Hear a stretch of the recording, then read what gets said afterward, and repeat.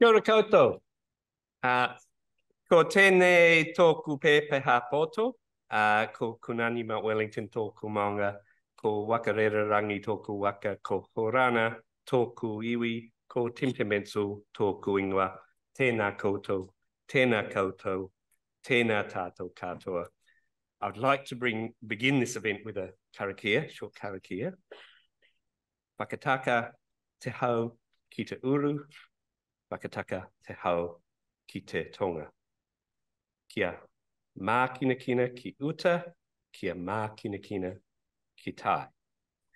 E hi ake ana te atakura, he tio, he huka, he hau hu.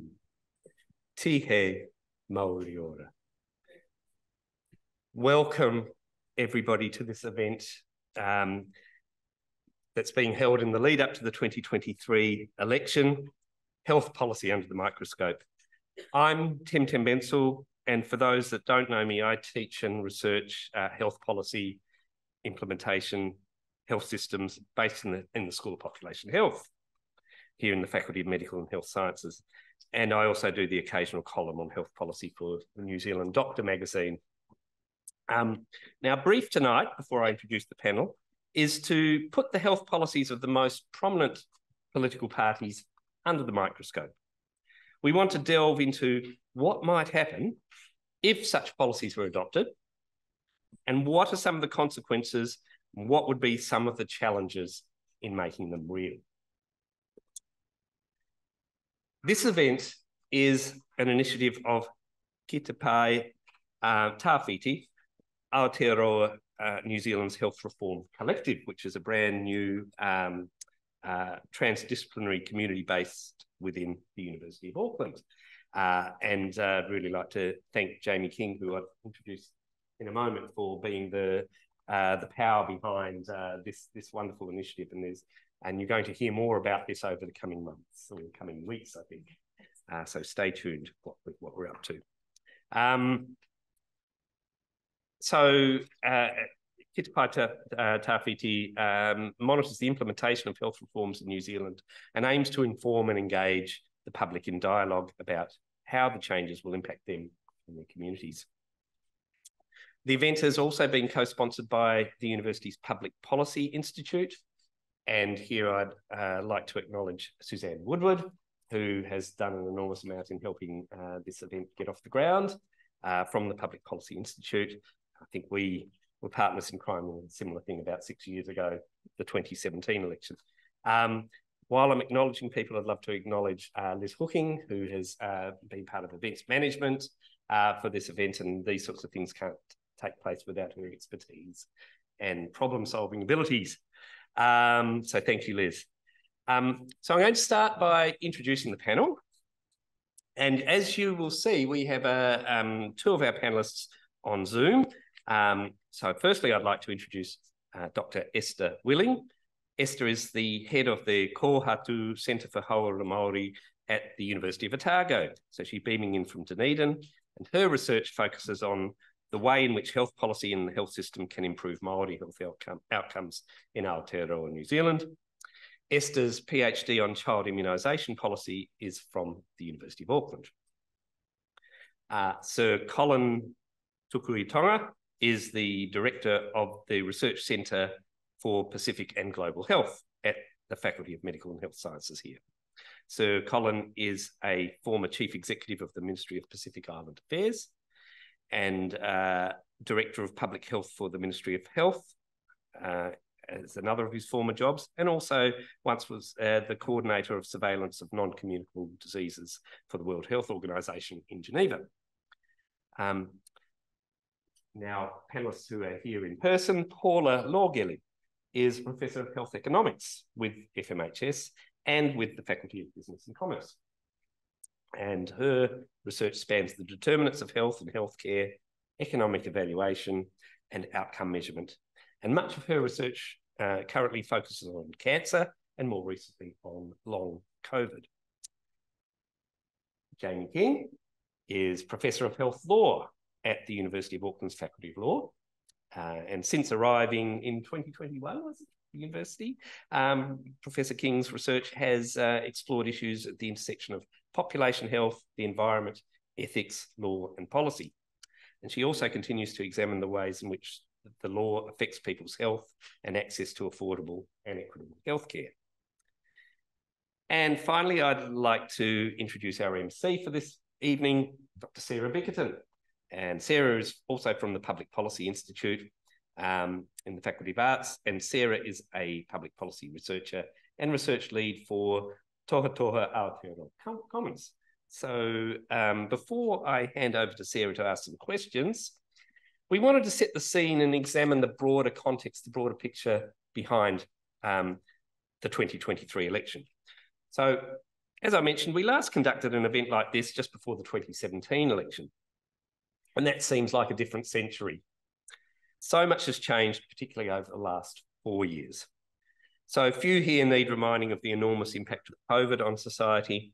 And in terms of public health and health services, its impact have been equally profound, but often in unexpected ways. The response to the pandemic revealed to much wider audiences the enormous potential of our under-resourced Māori and Pacific health providers. The pandemic also highlighted with great effect the limitations of having a health workforce fundamentally designed around mutually exclusive scopes of practice. Now, around the time that the Labour Green New Zealand First government came into power after the 2017 election, Vote Health was $16.8 billion. I'm going to throw a few figures at you. And in the current financial year, it's $26.5 billion. What does that mean? Well, after adjusting for inflation, that's nearly a 30%, just under 29% increase in public or government health spending over 6 years, which historically is a high increase. Even though sometimes it seems as though this money hasn't even touched the sides. In decades to come, we may look back at the year 2022 and see the creation of Te Aka Hauora, the Māori Health Authority, as a year to rival 1938, the introduction of the Social Security Act, or 1974, the introduction of ACC, or even 1993, which was the birth date of Whāmek. 2022 may go down as equally important in historical significance. We don't really know yet whether it will, and whether it marks a significant historical shift in the centralisation of control over publicly funded services, or whether it will just mark one end of the swing of the pendulum between decentralisation and centralisation, which we might end up back at the other end before too long. Now, in every election, it pays to keep things in perspective. So we need to ask, to what extent significant policy changes are actually flagged in election campaigns? So if we take the creation of Whāmek in 1993 under National, or the abolition of district health boards in 2022 under Labour, neither of those things featured strongly in the preceding election campaign. Although both changes were consistent with the winning party's direction of travel. And who would have predicted that after the 2017 election, the Labour Party would actually implement the very same policy on cheaper primary care fees that the National Party campaigned on, rather than implementing its own policy? So we need to take some of what goes on in election campaigns with a grain of salt. But this isn't to say that election campaigns and party platforms on health don't matter. For all parties, there's a tension between pitching policies that signal a particular value base and ideological direction, and pitching policies that appeal to undecided voters who don't really identify strongly with any party. Generally, Labour and National pitch most strongly to the undecided, and this generally means that they propose incremental changes, but with those changes have more tangible details. Most of the parties this campaign picked up on health workforce shortages, issues of access to health services, a whole range of access issues. And in 2023, there's a fairly extensive overlap between the two largest parties, National and Labor.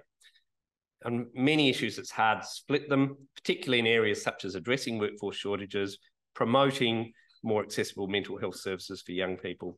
And it's also hard to see major differences in how the larger parties will address the funding of primary health care. Many of the issues where there are larger differences between Labor and National we'll cover in our panel. ACT and the Greens traditionally place more emphasis on signalling their distinct values to attract voters from the right and the left who are looking for something bolder. And therefore, they can be expected to use broader brushstrokes.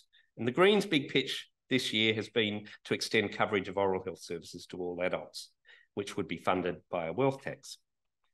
ACT in 2023 is adding quite a bit of flesh to the bones of some of its proposals, particularly it's the one announced yesterday for a new medicine strategy. I'm not sure whether many people have picked up on that yet. But another significant mention goes to their policy to change the Mental Health and Wellbeing Commission into an organisation that commissions mental health services. The Party Māori, most significant policy proposal this campaign is to introduce a Māori health card, in which public funding follows the Māori patient rather than health provider organisations. Were people aware of this one? Okay, it's there. So that tells you a bit about media coverage, I think, of election campaigns. This idea actually has some family resemblance to ideas proposed by centre-right parties in the 1990s. There's always some surprises in election campaigns. That's the beauty of what some commentators refer to as the policy primeval soup, in which different policy ideas recombine and mutate across generations. New Zealand First has called for a much broader inquiry into the COVID response. And they are the only party that seeks to repeal the recently passed Therapeutic Products Act. And they have also thrown in a couple of specific ideas about providing more funding for Honehate St John Ambulance and Plunkett. Though more broadly, looking at the range of party platforms of health gives a great historical view of what's hot and what's not in what political scientists call the public agenda. And there's some interesting newcomers in 2023, including the strong interest in public coverage of oral health services for adults. And I'd say workforce shortages have been there before, but not at the level we're seeing them this campaign. But it's also important to see what does not appear on the agenda. Some notable absences include Pacific Health inequities, at least in the party material that's easily accessible on the web. Another one is access to and quality of and workforce shortages in aged and residential care, which actually was a big issue in Australia's election in 2022. There's little mention of health information technology, where we do have major issues and problems, although you could argue that the audience for that is more an insider audience. And when it comes to public health, the Greens and the Opportunities Party are calling for stronger regulation on energy-dense food and on alcohol, but Labor, National and ACT have not flagged anything in these regarding these issues. Although National spokesperson on health, Dr. Shane Reti, may have opened the door on a sugar tax in some of his recent media comments. So in this evening's panel, we won't get the chance to cover every corner of the election campaign. So apologies in advance if we don't get to talk about your own specific topics of interest. One proposal we definitely won't be covering, at least in detail, is National's proposal to build a third medical school. And the reason is simply that all the panellists are from institutions that have a specific interest in the outcome of that issue. We plan to run the panel until about 6:35 or 6:40, and then there will be the opportunity to address audience questions. For this, we're going to do this a little bit differently. We're going to use Slido, and you can see the slido.com address. You can just tap into that, use the ID number, and that way you can just enter whatever question you like. Suze going to curate them and then pass them on to the panel in about 45 minutes' time. So I think that's all I need to cover at the moment. I don't need to do health and safety. Everyone's familiar with this building and how to get out of it. So I'm going to, unless I've forgotten anything, I'm going to pass on to Sarah as our esteemed MC. Thank you, Sarah. Kia ora, ko Sarah Hendrika Bickerton, tōku ingoa. Hi, I'm Sarah Hendrika Bickerton. Ever get one of those moments where you realise you're the most junior person out of the, I think I've got professors around me and a sir, and so I end up like wondering as just a lecturer of public policy what my role is here, and being such as an MC. So I hope that I won't fail about that. As we know, lecturers are notorious for their inability to talk. Given I'm about to turn 50 next year, I don't know how much I can make that claim. Also, I apologize for the slightly husky voice, which I think is apt given this is a health policy panel. I lost my voice thanks to a chest cold over the weekend, which, given I knew that this was coming up this week, was excellent timing. So I apologize if I sound a little bit throaty and coughy.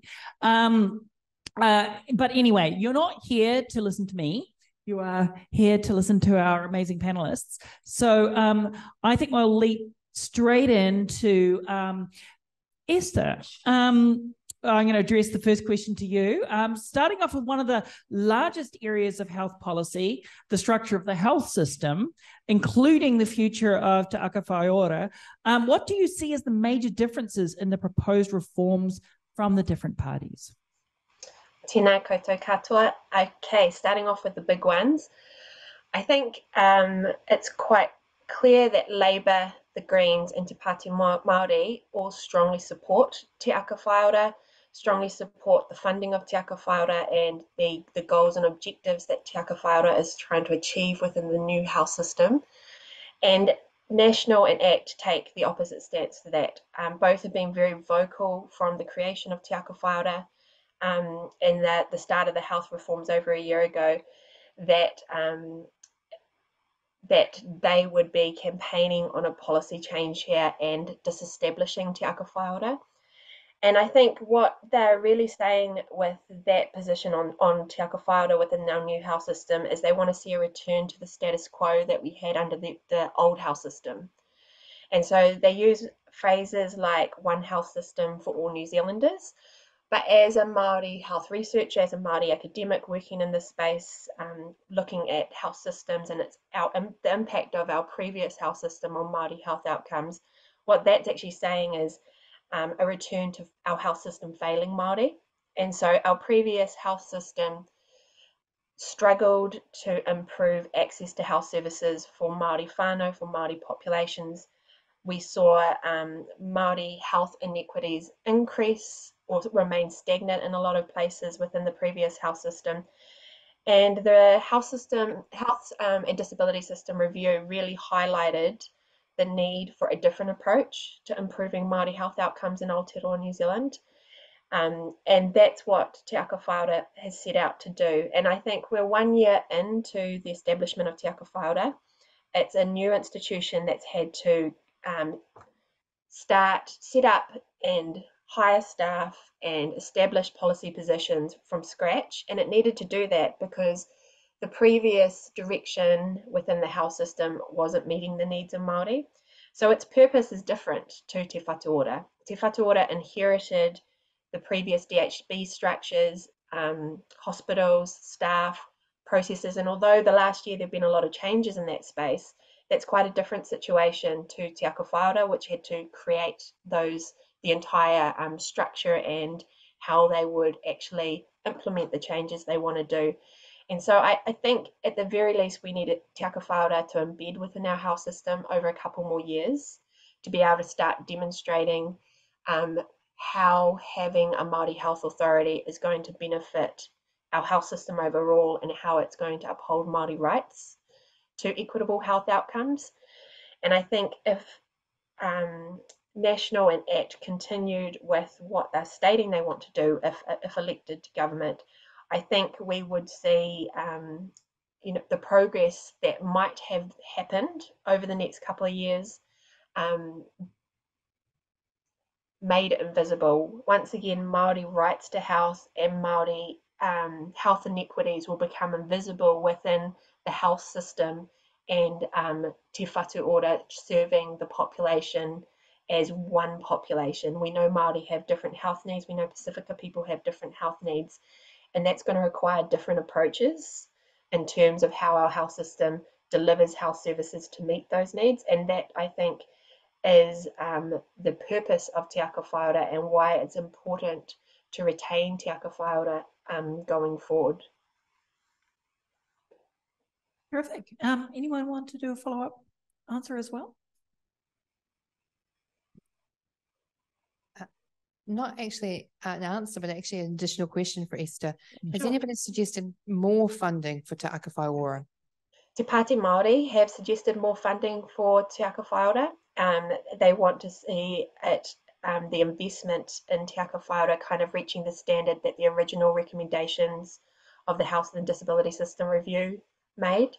And so I think that makes a really strong stance of why they think Te Ako Whāora is important in terms of meeting Māori health needs and Māori health rights. Okay, moving on to the second question. Paula, ACT has proposed a major funding review for FarmAC. What do you make of this, and what do you make of other parties' stances on the organisation and its role? Kia ora, thanks, Sarah.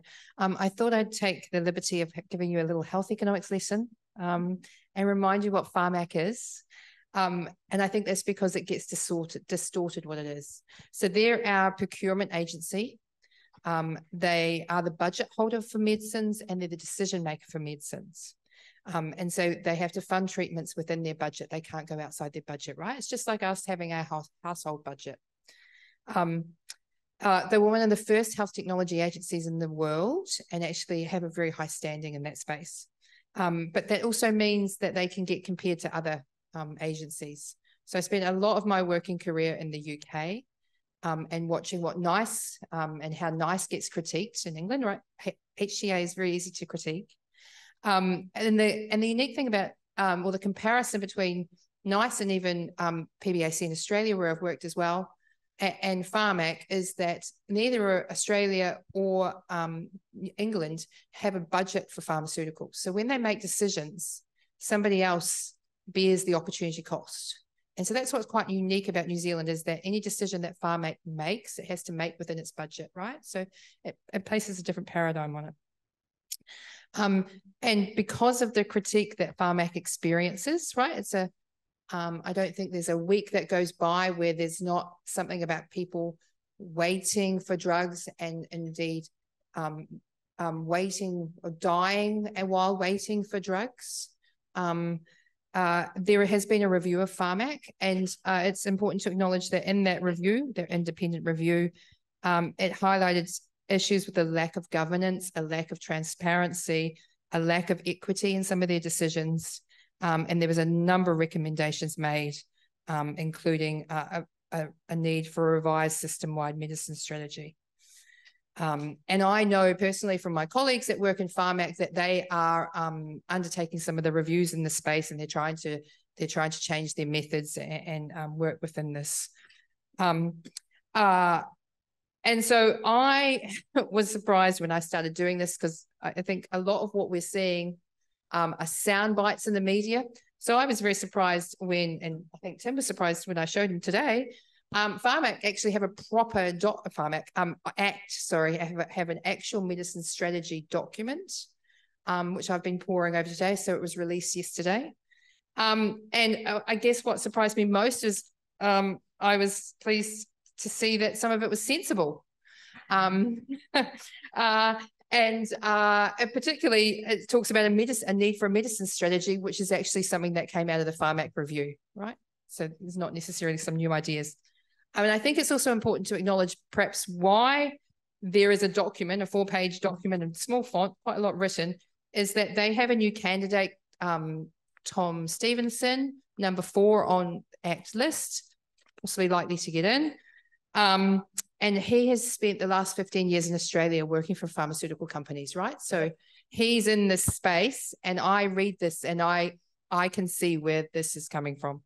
I suspect it was outsourced to a consultancy to write the thing, and so they're calling for quite an overhaul of the medicine space, and requesting analyses of unmet need. It even refers to the economics of pharmaceutical markets. So these are like music to the ears of a health economist. You know, we need to be doing more in this space. It refers to possibly adapting the Pharmac model, which I'll get to in a moment, and the possible role for private insurers to negotiate lower prices, which I think is an interesting space. How could a private insurer negotiate better than Pharmac, who are quite well known for their negotiating skills? And it has an interesting reference to performance reporting and benchmarking. And this is, and there was an interview a couple of weeks ago with Todd Stevenson, who talked about the need that Pharmac needs to look at productivity and start looking at productivity. So who is receiving healthcare and are they being productive as a result of receiving their healthcare? And then there's a further element about speeding up regulatory approvals. So within 1 week of a drug getting approved in 2 other countries, it needs to be approved here. And you know, so despite all the words on the page, there's no costings and no financial modeling, but I mean, I'm not sure anyone's surprised about that. And so what do I think would happen if this went ahead? I think it would exacerbate the inequalities we're already experiencing. So if drugs got approved by MedSafe, then anybody who could afford it could get access to it. Particularly if it was going to be then through the anybody who had insurance, and it was going to be part of the insurance policy as well. If you don't happen to be economically active, which might be because you're old, because you're young, maybe on a benefit, then it might be that ACT doesn't have a view on the fact that you are deserving of medicines because you're not making that contribution to society.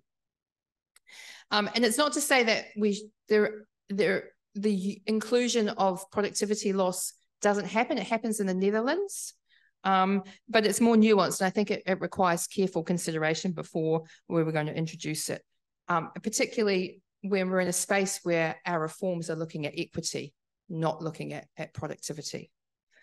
So there's kind of a surprise. I'm welcome to share this with anybody who wants to read it or use it to mop up some coffee. Just a quick word on what some others are doing in this space as well. So National has said that it will fund 13 cancer drugs that are not available in New Zealand but are available in Australia. And there's been a fair bit in the press about what that means, and actually whether we even have the infrastructure to fund to deliver these new medicines. So there's a question of should that funding actually be put into delivering care versus, you know, staff on the ground versus delivering medicines. Because they've said they're going to remove the prescription charge, which we'll get to. They're going to reinstate the prescription charge, which we'll get to. They've already indicated that they're going to put aside $70 million a year to fund these 13 medicines. So they've shown their hand to pharmaceutical companies about what they're willing to pay. And so what that does is takes away Pharmac's ability to negotiate. And I think that's the little bit about that kind of undermining this independent agency. National just yesterday also announced it's going to fund continuous glucose monitoring. But Pharmac has already requested tenders in this space, so is already going into that area. But because they said they'll fund it, what do you think will happen to those tenders? We already know you're going to pay us. We won't necessarily give you the best price because we know you're going to fund it. So again, it's about undermining them. Māori, Party Māori, Greens and Labour have said they're going to increase funding. And I guess what concerns me most about all of these things is you can put a lot more money into paying for pharmaceuticals, but if you don't put money into the decision-making space, we're still going to take a long time to make decisions. And so I know there are vacancies all through the health system, right? We will talk about workforce shortages. There are vacancies in nurses and doctors and midwives, but there is vacancies in Pharmac. And one of the reasons that they take a long time to make decisions and they take a long time to change their methods is because they're completely under the pump trying to make decisions. And so I think what perhaps would be better is to put some of that money into paying for medicine and to actually informing the decisions. Jaime, did you want to follow on from that at all? No, I think that was really Okay, excellent. Throwing things a little bit more open, the question of health targets has re-emerged as a focus. Given what we've learned from our past experience of these, what are our thoughts here? Tim? I can lead off on that if you like. Right, those who know sorts of things that I've been researching over the last 10 or 12 years will know this is a topic, I'd say dear to my heart, but at least thought a lot about, and Esther would probably say the same thing, given that her PhD was on the implementation of the immunisation target. So I guess my major take on this is not all targets are the same. Some might be better than others. I might leave, if Esther wants to talk about the one that probably works, we can get to that later. But my concerns are around the reintroducing the targets that are around waiting times. There's an enormous body of international literature that talks about the problems of gaming. We did some research into the emergency department target last time it was introduced. And yes, it did have some really initial positive effects, and it did save lives probably in the first 18 months. After that, after staff had run out of productivity improvements, process improvements, that's when the gaming started. So people were being put into short stay wards just to be kept off the target. And people within EDs, nurses would often stop the clock to say that somebody had been passed on when they're actually still lying there. They did this because they had no other options to meet the target. And so after a while, target figures become less reliable unless there's some sort of independent monitoring, which can happen. So if you want to monitor targets and want to have more trust in figures, guess what? You've got to employ more managers and administrators to do that. And I'm not sure that fits the narrative. So that's basically the take on targets. They can be useful in the short term, but the long-term effects are known to be, problematic. And what it does is sort of puts the onus on a particular part of the health system, and it takes the focus away from the complexity and the interlinking between all the different parts of the system, such as the issues in residential aged care, which is really one of the major causes of ED crowding. In the case of the immunisation target, that is one area where we know that a health target makes a difference. And so my PhD looked at the immunisation health target for 2-year-olds that ended in 2012, and it showed that the target really focused attention on immunisation.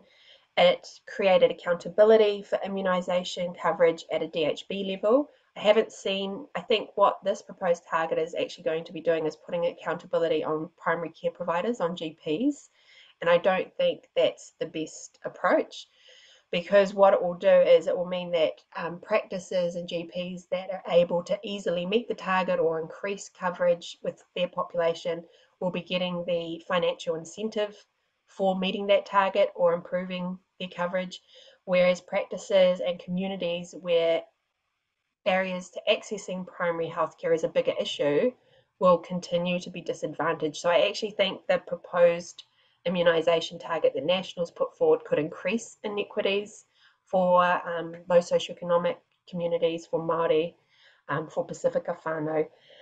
I do think that it's important to set a priority for immunisation. I think they've picked the easier one at 2 years old. I think the more ambitious target would have been 95% coverage or 85% coverage at 5 months or 8 months old. to make sure that babies were protected in a timely fashion, because that's actually the challenge we had over the past 15 years, is even when we're able to increase coverage at 2 years of age, timeliness for younger babies and children, particularly for Māori babies, was a real big issue. So I think on the surface, it looks like it might be a policy that's a bit of an easy win for National. I think they could, if they were going to introduce a target, it could be done in a better way. Perfect. I think that major point about both Tim and Esther are bringing up is that idea regarding targets, that like not all targets are the same, is a really important point. And I think one of the things that you'd have to ask in this context is which of the targets is the party being in government it's like devolving responsibility to healthcare provider, because they can say we set the targets, they didn't perform, and the question for you as voters is to assess at what point are they setting them up for failing effectively and devolving responsibility when you set up a target. Okay, shifting topic a little bit to healthcare services. Collin, the most prominent health policy area in terms of specific policy that has been mentioned so far in the campaign has been the expansion of public coverage to oral health services. What are the issues here, and do you think the proposal put forward by the Greens and Labour would address problems that have been identified? Kia ora, Sarah and the team. Anyone who's been working in the health sector in New Zealand will tell you that dental diseases, oral health, has been a major problem for mainly low-income New Zealanders for many years. Yes, we have had some public support for those under 18, but dental illness, dental health, oral health problems is a major cause of morbidity in our country. And the fact that we've not funded oral health services in New Zealand is a historical anomaly, I think. It's an accident of history. Why do we fund primary care, support primary care, but not oral health? And low-income New Zealanders, particularly Māori and Pacifica folk, are the ones that bear the brunt of this. There is a cost to all of us. Dental health or oral health problems may eventually need general anesthetic in a hospital or expensive medication. So this isn't just an issue for the individual with an oral health problem. This is an issue for us as a nation, for our health system. What are the issues? Well, I think firstly, it's important to acknowledge that the both Labour and Green policies will go some way towards addressing these anomalies, and particularly contributing to a reduction in inequities. I guess this is an important component of this. The Greens, of course, have proposed free, i.e. publicly funded oral health services for everyone.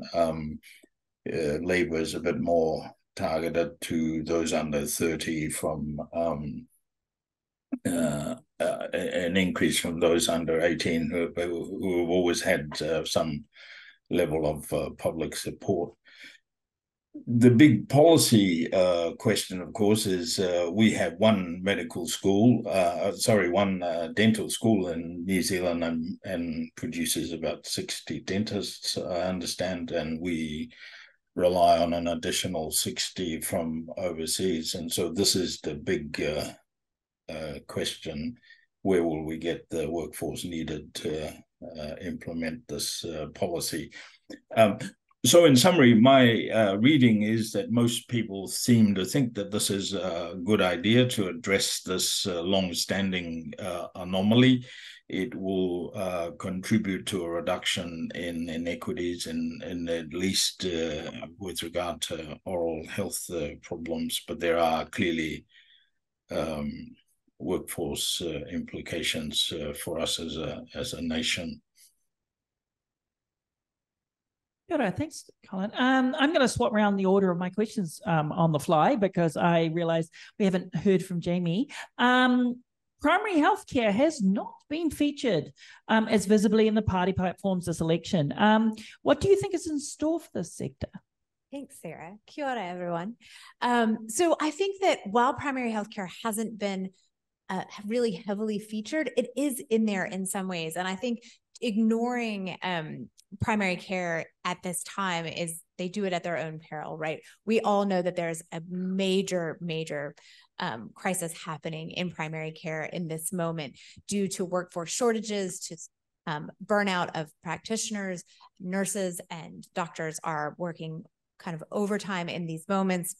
And what we're seeing is also that copays are too expensive. So access has really been limited for many people, and they're not delivering equitable outcomes. And so we've seen these highlights across the board that basically very few people are getting the care that they need in a timely fashion in an affordable manner. And so what we're also seeing is that when we have limited access to primary care, we also have a situation where that puts greater burdens on other parts of the healthcare system. So that increases and exacerbates wait times in the ER. And that's something that's not really going to be handled by any kind of targets, right? We want to be taking care of people earlier, earlier in their health process and when they're getting sick. So what are the different parties saying about primary care? What are we seeing them say? So they're basically trying to tackle the challenges of primary care in three different ways. The first is that they're trying to add additional funding into the system. Second, they're trying to extend free coverage to different portions of the population. And third, they're trying to add in additional providers and get them from any different direction that they can. So in terms of additional funding, ACT has promised $163 million or a 13% increase in GP funding. And they're claiming that this is the equivalent of about 2.5 million extra GP visits in terms of per year that they would provide.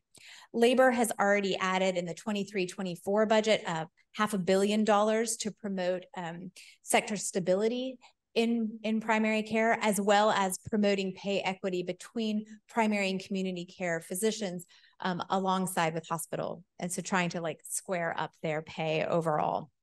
And so that's quite an important move. We need to have better pay equity across providers to keep our primary care providers in place.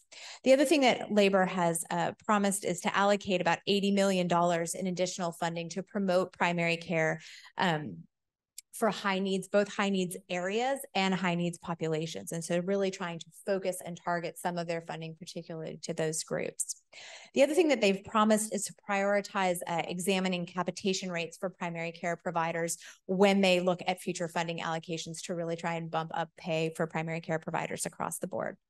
In terms of national, they have really focused on their incentivizing targets for immunizations. And so they've pledged about $52 million as part of that immunization targeting scheme. But again, as Esther pointed out, that's only for the primary care groups that meet those immunization targets across the three areas for both childhood immunizations up to 24 months, MMR up to age 17, and then influenza vaccines for people over 65. So if your primary care group isn't one that has a population that's likely to do that or has trouble accessing primary care, they're less likely to get that funding. In terms of extending free coverage, I mean, this is really in line with what Tim was saying before, how National and Labor have really put forth very specific policies. The Greens and Te Pāti Māori and TOP have all promised broader coverage to different areas of the population. So, and one of the things that I found in the Greens proposal that was really interesting was that they were trying to transition privately funded healthcare services to fully funded publicly owned services, and providing for free dental care, general practitioner visits, ambulance and emergency services, aged care and palliative care. So really trying to broaden out who gets it and really looking at that public-private divide. And so, as Paula brought up, I think we're starting to see tensions arise between the public and private system.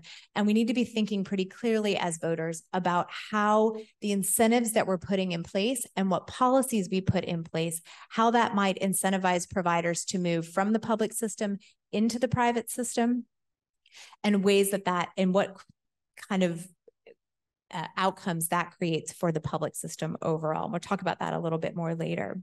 In terms of increasing providers, everybody sort of came up with the same solutions, just different variations on the same theme, right? So they all want to pay more money to GPs and nurse practitioners and to find ways to make their working conditions better.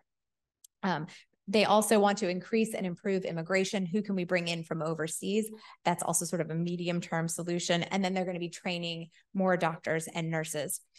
One thing here is that ACT wanted to allow nurse practitioners to take on additional tasks to ease the burdens on general practitioners. I think that we've seen expanding nurse scope of practice go very well in the United States as a policy and a way to ease burdens on general practitioner providers. And so I think that's quite a sensible move there. In terms of labor, they have promised to increase the number of GPs trained by upping it from 200 to 300 per year, as well as adding general practitioners to the green list, which would mean that they would automatically, upon immigrating to New Zealand, they would be given residency status and they would be given $20,000 to move here. So really trying to attract general practitioners from overseas and making real efforts to continue to grow the Maori and Pacific workforce. Te Pāti Māori is looking to have fees-free medical and nursing training. And so that's a really positive move in trying to get more Maori and Pacific nurses into place and providers. In terms of the Green Party, they really want to meet union demands in terms of pay parity, working conditions, other things, to really trying to make that working space for general practitioners a much more tolerable and better space. And so what we're seeing here is a major shift. And I think that we need to be concentrating so much on how we take care of our primary care services that we're offering in an attempt to get the foundation of healthcare here to a better place so that we don't have so much stress being put on EDs and hospitals and specialist providers. So I think we're likely to see more providers overall and hopefully better working conditions. Thank you. Perfect. I mean, we're already like way over time, but who knew that academics would want to be long-winded? Never happens.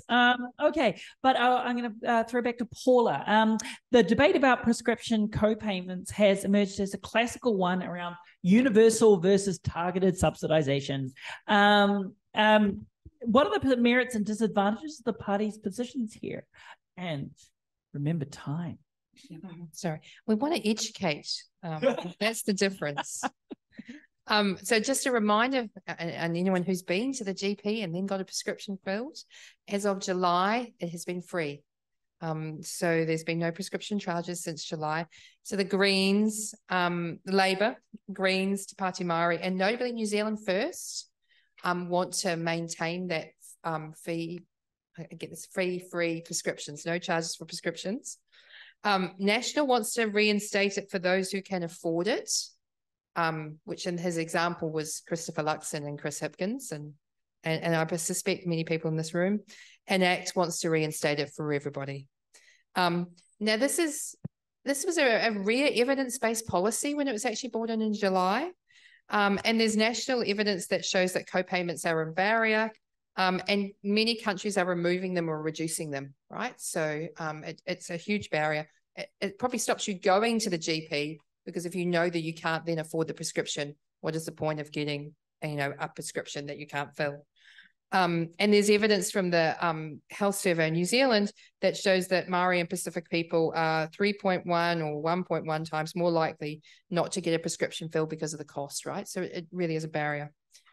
And so there's some beautiful work that was published earlier this year of an RCT, so we're talking like gold standard evidence out of Otago, where they trialed people having to pay for their prescriptions, as was the case, or getting free prescriptions. And they found that people that got free prescriptions were less likely to have a hospital stay, and if they had a hospital stay, it was going to be shorter. Okay, so these are benefits. So it's not just about filling prescription, it's about wider health benefits. So of course, National wants to reinstate the prescription charge to fund these 13 cancer drugs. But But what they might find that they're doing is not only are they funding these cancer drugs, but they have to fund people to go to hospital and people to have longer hospital stays, right? Because of the implications of that policy. And there's been a lot about the fact that you already could get free prescriptions, and everybody loves a chemist warehouse. It's a bit like IKEA. You come out from there not only with your free prescription, but also with all these other things you didn't intend on buying, like the IKEA example is candles. You don't know that. When you get IKEA here, you'll understand what I mean. So looking forward to that. Jamie knows what I mean. And of course, so the Chemist Warehouse and Countdown, you could get free prescriptions before this. But of course, that supported Australian-owned companies, and it doesn't support your local high street community pharmacies.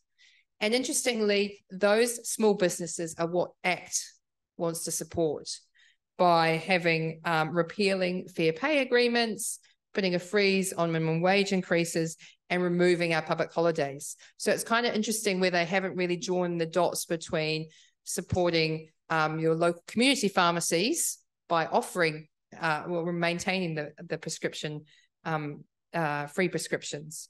And that's because pharmacists have actually come out and said they really appreciate not having to charge. There is the time cost of having to look up if somebody's got a community services card if they don't have it with them. And they've even said that what they can now do, instead of charging people, is actually give people healthcare, which is probably what they went to university for, right? And so I think that's a really interesting space to think about. What are the pros and cons of generating income versus where the savings are in the rest of the system? That was much shorter. Oh, that was well done. That was excellent. Okay, I'm going to skip over. It's like one of the questions we had is like, just in case we were like running ahead of time, to move on to the health workforce. Just a short answer to this one then, surely. Oh, yeah, totally going to be a short answer to like easily fix the health workforce in like 5 minutes. That'll be excellent. Okay, Collin, workforce shortages appear to be a problem across all parts of the healthcare system. How do you view the party's positions on addressing these shortages? Well, I think the focus on the workforce is the right thing to do. It is the issue, and we've seen the senior doctors go on strike for the first time. In other words, we have a real concern with regard to the inadequate workforce that basically drives system. So both the Nats and Labour pledging additional medical places. It's important to point out that the Labour Party allocated 50 placements already this year to Auckland and Otago. And Tim has ruled the third medical school off limits. I have a view on that, but Tim is going to smack me down, so I won't attempt it. So I think it's encouraging that both the big parties, the major parties, have pledged additional support. Labour 335 new medical placements from 2027. 700 additional nurse positions, as well as recruiting more senior staff from overseas. So I think it's a good development. I rather suspect that training medical workforce is like turning a big tanker, I think is the phrase. By the time we get to it, we'll find that we're probably further and further behind because everyone at the moment is looking to recruit, and we just don't. We're at the bottom end of the pay and reward system in terms of countries that we compare ourselves with. So anyhow, I think it's commendable. The National Party clearly has pledged, my understanding is 220 medical places by 2030. So both major parties is planning support, but I rather suspect we'll find ourselves still short of people in due time. The other important dimension in all of this is to point out that Māori and Pacific, we don't have a medical workforce that reflects our communities, and we still have a Pacific medical workforce around 2%, and it's been like that for a while.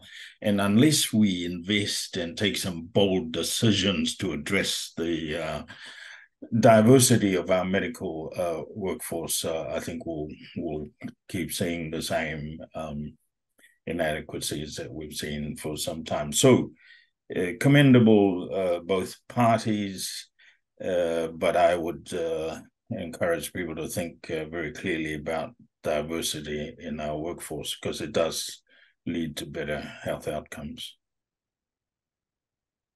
Go ahead. Yes, thanks. Could I just say, when I looked at the policies, I'm disappointed, or no, not surprised, that National Act and Labour are also wanting to increase the migrant workforce. And I actually see this as a real short-term and it's a solution, because otherwise it's unsustainable, unethical, and uneconomical. So my colleagues in the UK, the senior doctors are on a 72-hour strike right now. There are 40,000 nurse vacancies. You know, this is a global workforce crisis. And for us to try and take them from other countries, you know, because yes, we might pay less than Australia, but we pay more than, you know, India and the Philippines. And the Philippines traditionally overtrains as an export. It's a contribution to their GDP. But they now have a shortage. And so what I would like to see, and what they don't have, and maybe they're still writing their policies, so you know, they can put this in a policy, which is actually changing the way that we train and thinking more of upskilling our workforce. So things like non-medical prescribers, or thinking about what can we do with technology. So changing it there. And it might be, you know, and I've written this down, whether it's a new medical school or more places in our current schools, and whether that's the medical school or the nursing school or the school of population health, I'd like to think that we could better understand the workforce needs, right? So let's not just do more of what we're doing, but actually do more of something different. Yeah, but that's, I'm hoping you're listening over there, Warwick. Yeah. Yeah, and the only thing I'd add to that is none of the party yet, and this might be because it would be, you know, a very odd thing to do in an election campaign, but they might be thinking about it, but nobody's really talking about the division of labour within the health system and scopes of practice, and I'm pretty convinced that we can't keep going the way that we're going with the existing scopes of practice and the way the cake is divided up. And again, we saw in COVID what a few things might look like differently. Of course, there's lots of things to work through there, but I'm really surprised that this is not yet a feature of electoral politics, at least. Maybe it's on the fringe. Oh, yeah. I was just about to throw to Esther. Particularly around Labour's mentioned bolstering the Māori health workforce, Esther. Do you think this has legs as it is proposed? And do you have any other thoughts on the workforce issue? As someone who teaches and supports the Māori pathway students in the health professional programs at Otago, there's been a lot of investment and work done in this space by the Labour government and in the previous governments before that as well. So I think that's building on progress that's already been made in increasing the number of Māori and Pacifica students into health professional programs. I just wanted to make a point about, I think, what Tim was touching on and lessons learned during COVID. And I think there was a real missed opportunity of retaining and upskilling Māori community health workers, kaimahi, who were used during the COVID vaccine drives, to be able to then develop those skills, retain them in the Māori health providers and community health providers, and then deploy them working in other areas through additional training. And I think that's actually a model that we need to be considering, especially within Māori communities and developing the Māori health workforce. It needs to be that alongside an increase in the numbers of doctors, nurses, midwives, and we need to increase the proportion of Māori and Pacifica working in those spaces. So I think, again, I think it was a missed opportunity after COVID kind of scaled back. But I don't think that any of the current parties, I think the Greens have talked about training more kaimahi within Māori health providers, but there really hasn't been a focus on on innovation in this area, different ways of building the health workforce other than increasing the number of migrants, which I agree is a real short-term solution and not something we should actually be strongly encouraging whilst we complain about our health professionals leaving for Australia. Okay, we're going to move on to our final topic area, which public health. And given we've had no really major public health concerns over the past few years, we thought a discussion of a couple points in this area might be fruitful. To put in a pun, if you know, you know. Jaime, Collin, I'm going to start off with you two. What are your thoughts on Labor's proposal to exempt fruit and vegetables from GST? Who wants to start? I'll have a go. Look, I know there's some so-called prominent economists think that this is a dumb idea and that the supermarkets would keep the profits and it won't really benefit those that it's intended. It does sound to me like these are proclamations from people in a particular position in our society. I can tell you that those folk who struggle to make ends meet would appreciate any savings that might go their way. And so I take a positive attitude towards this. We in public health, we tend to focus on ban this, stop that, reduce this, you know, and it's all rather party poopers kind of thing, you know, and it's encouraging once in a while to hear something positive happening. So I take a positive view of this proposal.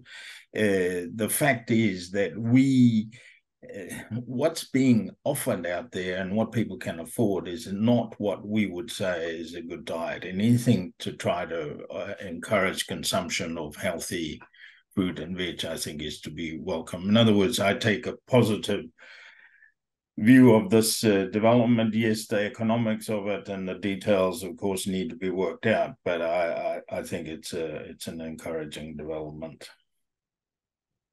I agree too. I realize that as an economic policy and a way of really addressing the cost of living crisis, it's not going to get us across the mark, right? They're talking about saving people about $20 a month, but I completely agree with Collin that it is actually, for some people, it's going to make a lot of different, it's going to help them make different choices in the grocery store. I know that it will help me make different choices in the grocery store. There's definitely been moments where I've put back the blueberries because they're, $9, even though I really enjoy them, right?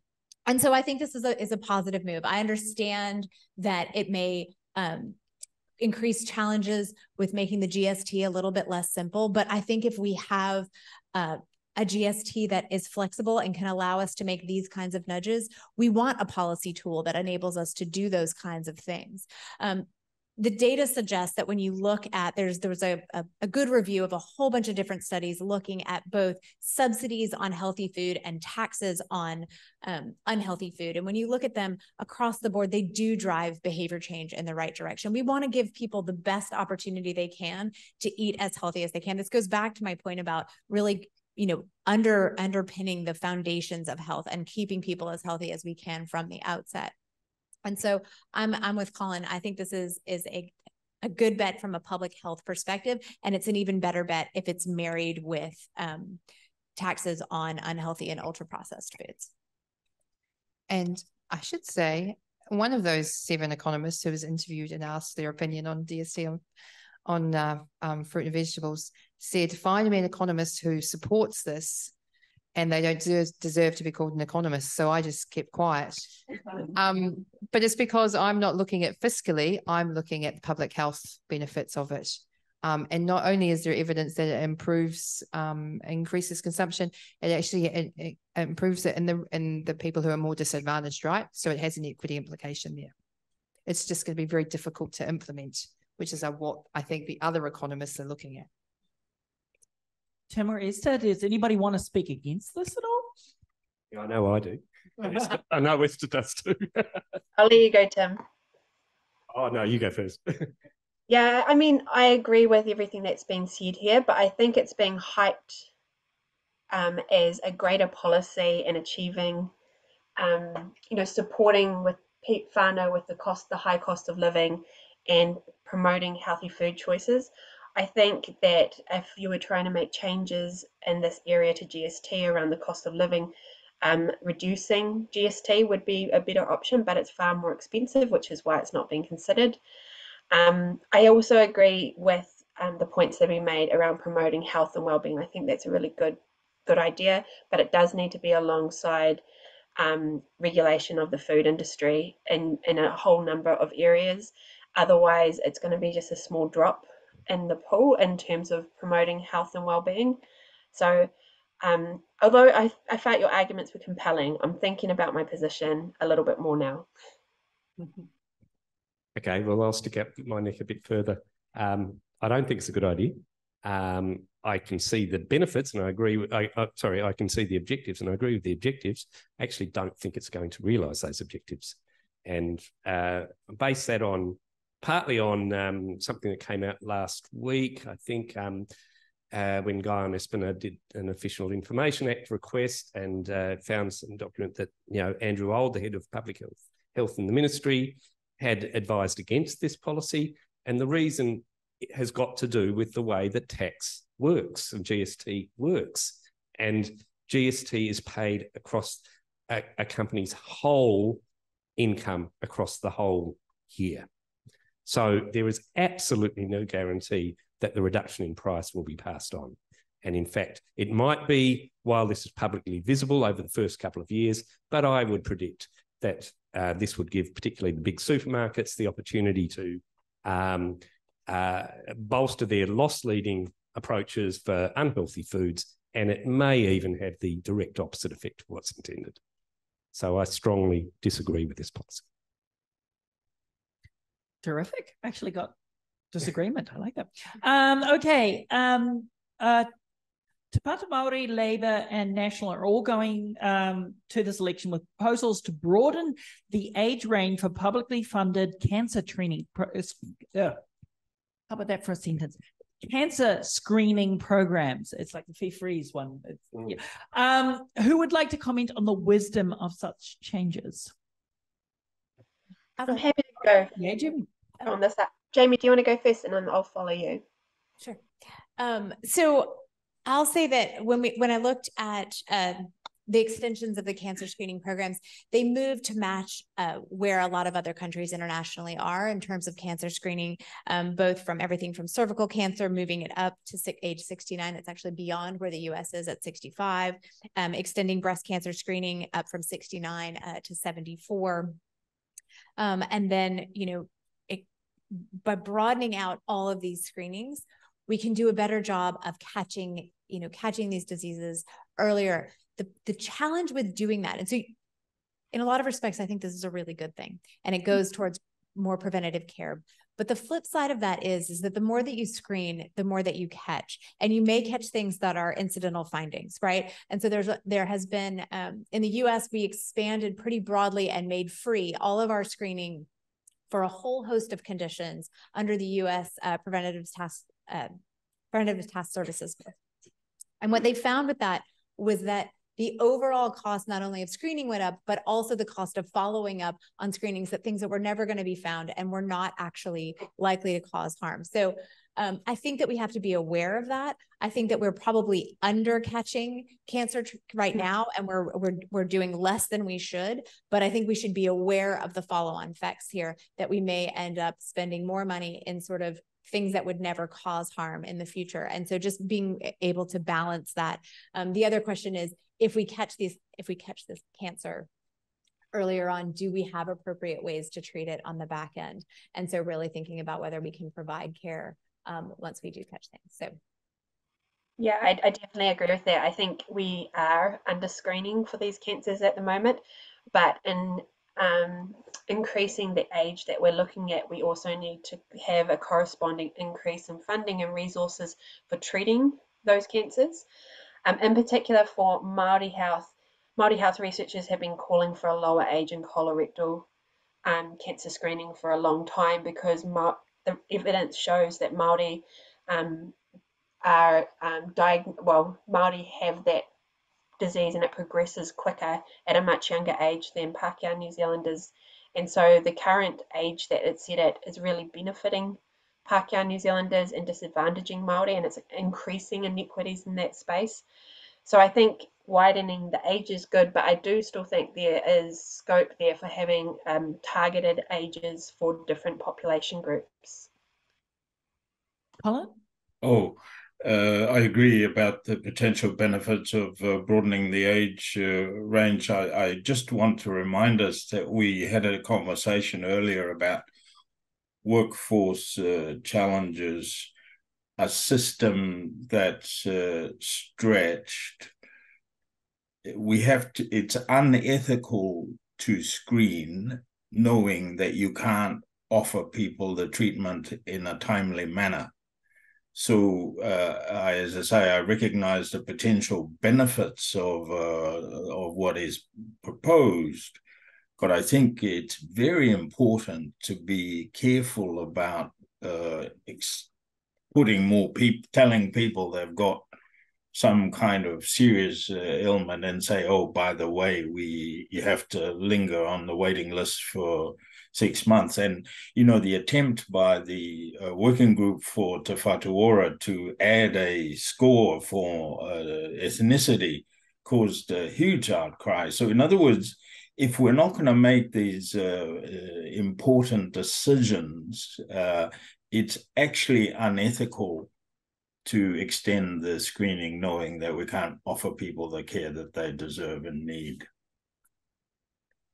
Well, I just think we need some evidence on it. So, I mean, what I'm hearing, and nobody's really said it, but it's because, you know, I'm here to say it, is we actually need to do some economic evaluation on this, right?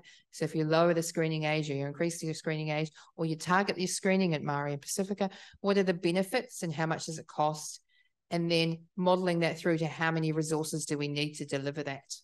And I guess we can make that critique about many policies that are being put forward in the election, which is there is a lack of a lot of financial modelling and economic modelling to support them, and just maybe a lot of hope that they'll find the money tucked underneath the sofa somewhere. Okay, so we are now going to swap over to audience questions. Susie's been wonderful enough to see the ones that got the most draw and sent them through to me through the wonders of Wi-Fi. I'm just going to pretty much first come, first servers on this one. The first question is a little bit more of a political one. How strong a sway will ACT have in health? Their blindness to evidence and deafness to experts, especially on public health and prevention, really worries me. Anyone want to take that one? I would agree with that. I have to say that the point earlier about pharmac and productivity linked access is the stuff of nightmares. I just think this is the wrong kind of messages to be sending to New Zealand. I'm sorry, I've never heard anything from this particular party that's remotely constructive. So that's my reaction to that, Sarah. But I guess, you know, rightfully, given that I actually found a document with no typos in it, nicely formatted, I think we are right to be concerned. I haven't seen a document from many of the other parties with this much detail. And, you know, they will, you know, should that be the way the polls fall, they will have some say. But I'm just not clear about what they're going to give on, right? And I think, as the political scientist in the room, or one of them, we might have some views there too. Yeah, I guess it would depend a bit on whether National is willing to sway that way as well or not. And, you know, not enough information to go on at the moment. So if they are happy to pick up this as an idea as a bargaining chip, or, you know, they don't feel strongly about it, yeah, there's a real danger, I think, in some of those things that people have talked about. There'd be other things that maybe National would hold the line on, but we don't know which is which yet.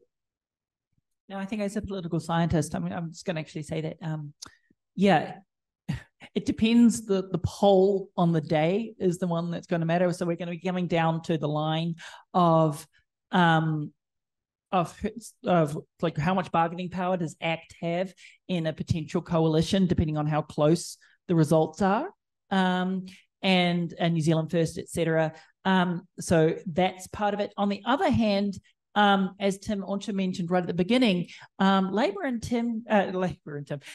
National tend to be incrementalists in this kind of space. So it's like they're going to be massively risk averse, particularly in a very precarious situation. So yeah, I realize that's the typical academic answer of saying it depends, but it really does depend. But yes, there's a lot to be concerned with, particularly given the detail in that report.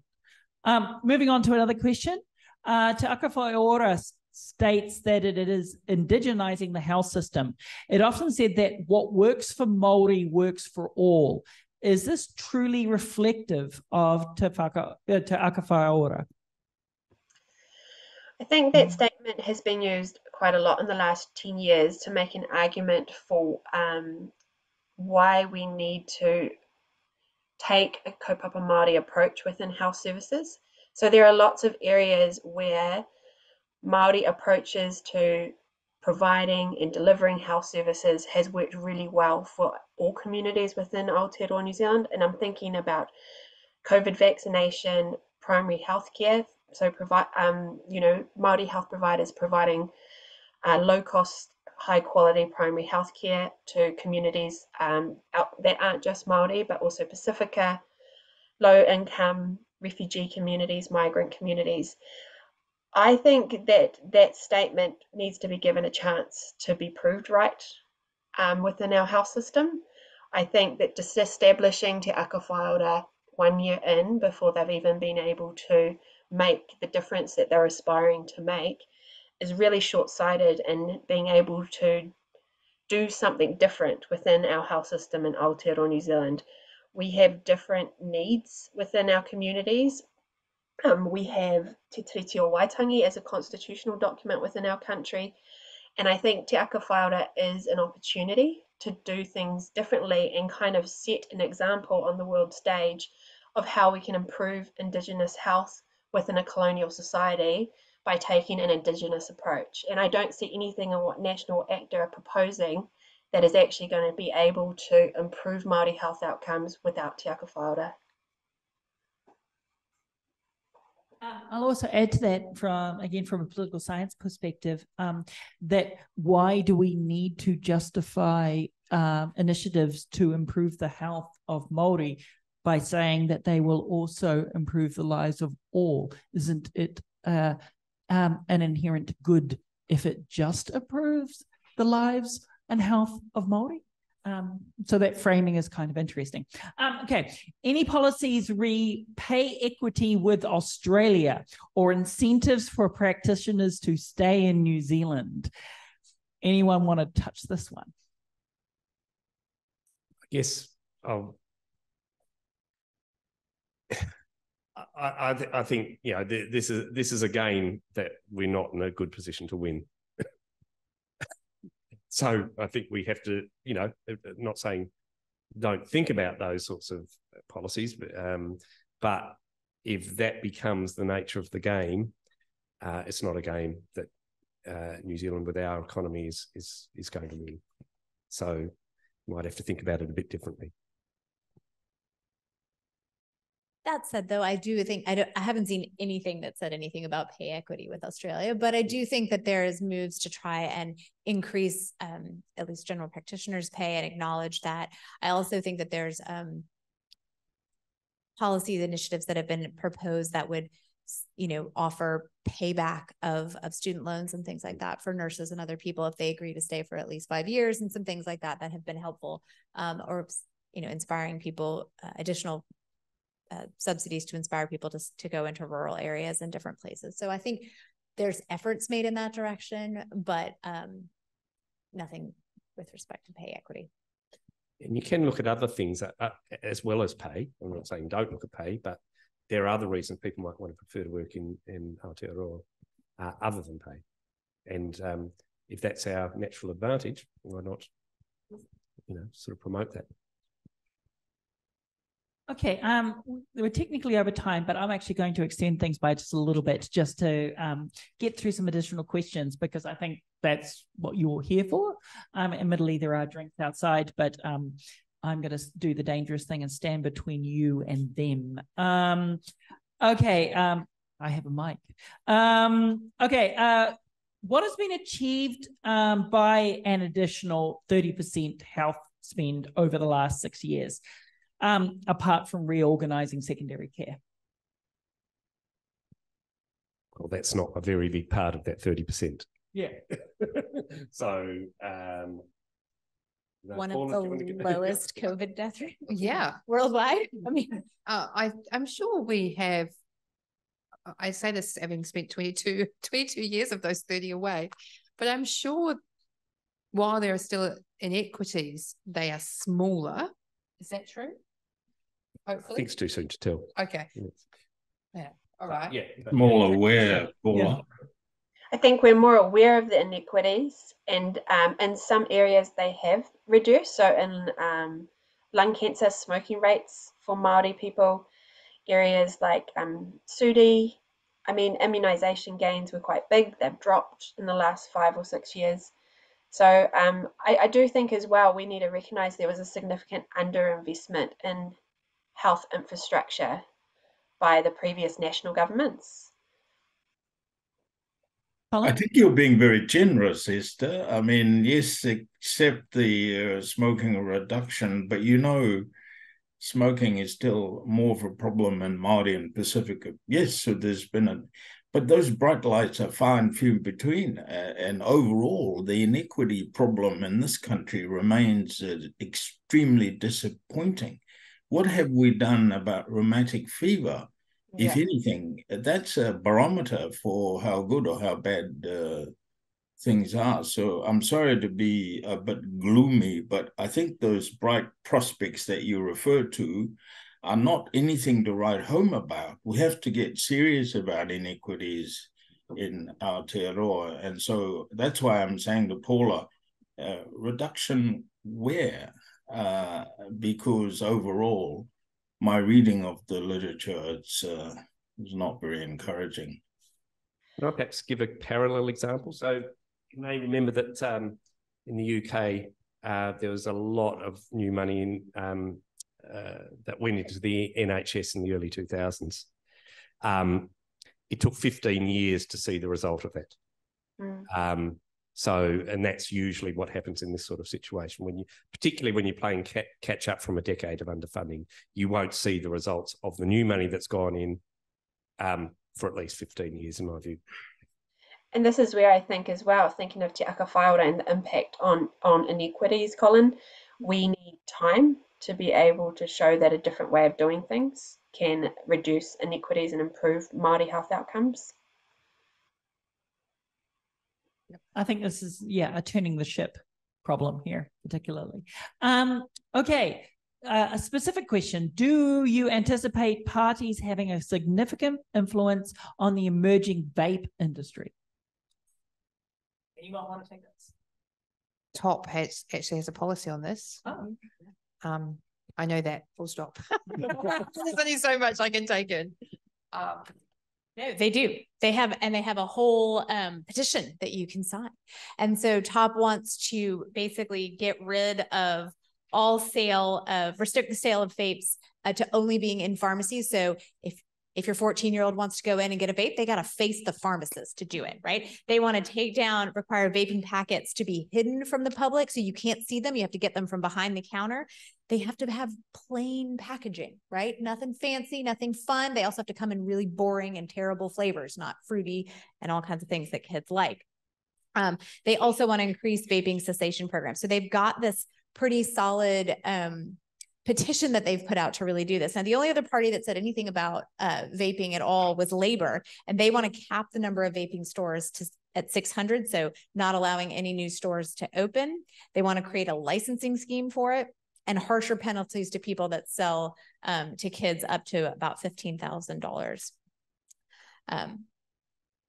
So that's kind of where people are, I think, but for the most part, everybody else was a little bit silent on it.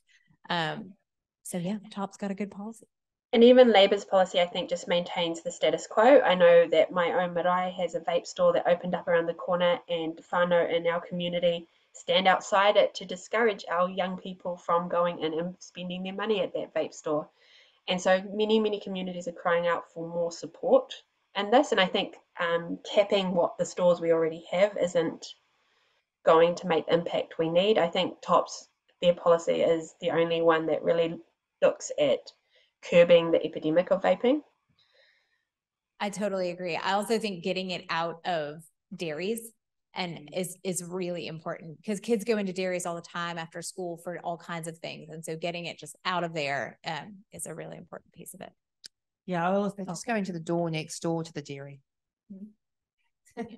Yeah, one of the things I've noticed, particularly, I don't know how many of you live in the centre city. I do, and I've noticed a lot of convenience stores creating little nooks, separate little nooks for that are specifically vape stores. So this model at like Labour, where you can setting a cap on the number of stores, you can see this rush now to create stores before this any potential cap could be set in place. So I find that particularly interesting. Okay, last question that's been sent through. This one apparently is pretty popular. What are the chances of any party introducing a tax in sugary drinks or junk food? Would this improve oral health? And would this pay for free dental care? I was at a heart. Oh, sorry, Paula. No, it's fine. I was just pointing out that Boyd had left, but he probably posed the question. I was at a Heart Foundation event, and Shane Reddy categorically said it's not the business of governments to decide for people. And you know, Labour hasn't been keen at all, and they keep referring to the lack of evidence. The evidence from many countries around the world is pretty good. So there's obviously other reasons why it's not being entertained. I think we should. The Pacific Islands, almost all of them have introduced tax on soft drinks, and it clearly made an impact on consumption. So why we're dragging our feet, I have no idea. Well, the reason why we're dragging our feet is that the food industry is strong enough lobby that they will never well, I'd say never allow it. The only way I can see it happening is if National takes the lead, as the Conservatives did in England. If Labor went out and proposed it, they'd get bashed.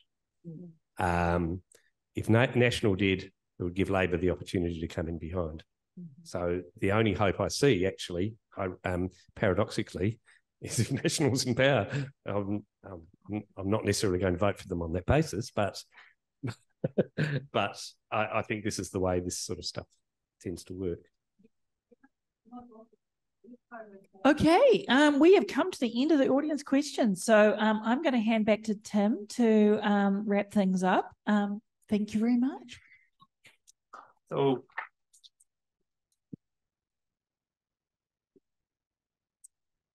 thank you all for your wonderful questions that came through at the end. I think that really gave us quite a bit of a lift at the end, because we're kind of running out of our own steam, weren't we? I was anyway. But thank you. I'd like to close with a karakia.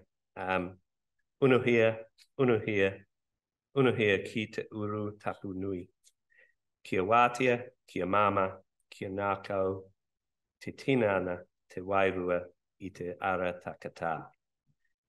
Koia rā e rongo, whakaewia, ake ki runga. Kia tina, tina, hui e, taiki. Thank you, everyone. I hope you enjoyed the event, and hope you learned a few things, or and look forward to joining you. Many of you you're invited for drinks and nibbles outside. Okay, just out in the foyer. Thanks, Tim. Thank you. Ka kite koutou. Thanks, Esther. Ka kite Collin. Thank you, Esther. Thank you, Collin. No, thank you. It was really fun. I wish I was there Great buzz. Okay. afterwards, but we'll see you around.